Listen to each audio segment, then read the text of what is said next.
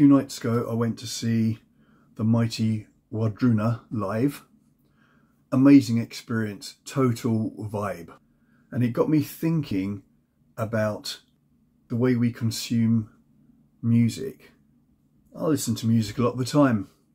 When I'm finished filming this, I'll probably have some music on Spotify or CDs or whatever, listening in a solo environment. But for most of history, music was a shared experience. If there was ceremonial music or ritual music or entertainment music in a tavern, there was always other people around, and part of the experience was that you were sharing it with the people around you.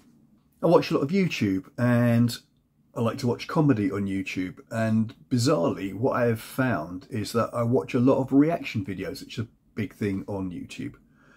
People reacting to something. So in practice I tend to watch a lot of Americans reacting to British comedy.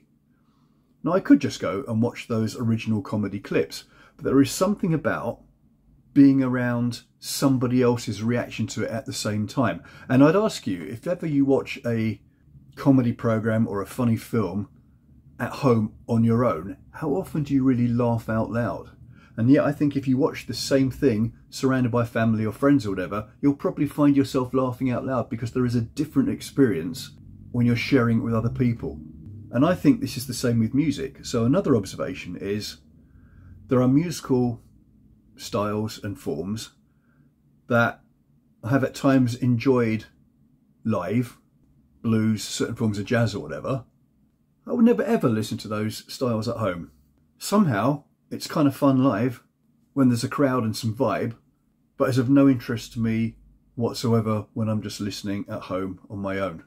So I'm coming to the conclusion that there is something deep in our psyche that things like comedy or music or the arts generally are a shared experience. Something deep in our psychology wants us to share those experiences with others rather than just absorbing them on our own.